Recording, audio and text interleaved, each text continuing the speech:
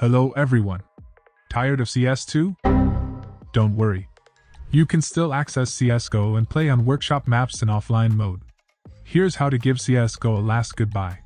To make this happen, open your Steam library and locate Counter-Strike 2.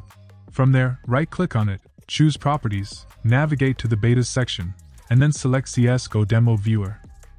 The game will begin its update, and in no time, you'll be back in the CSGO environment. And that's it. Thanks for watching and don't forget to like, comment, and subscribe. See ya.